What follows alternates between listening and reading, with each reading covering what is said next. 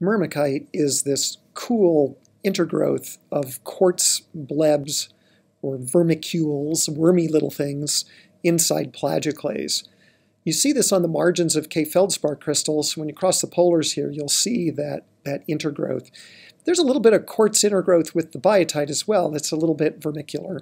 So the texture isn't completely restricted to quartz and plagioclase, but that's mainly where you see it.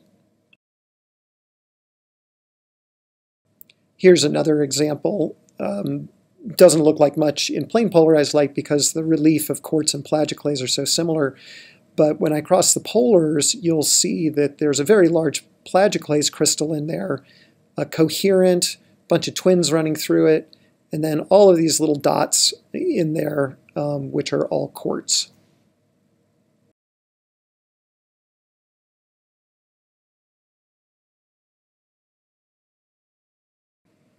And then just one last one. In this case, when I cross the polars, you'll see the Myrmekite is well developed along the margins of a crystal. They are almost wart-like little ingrowths into the crystal.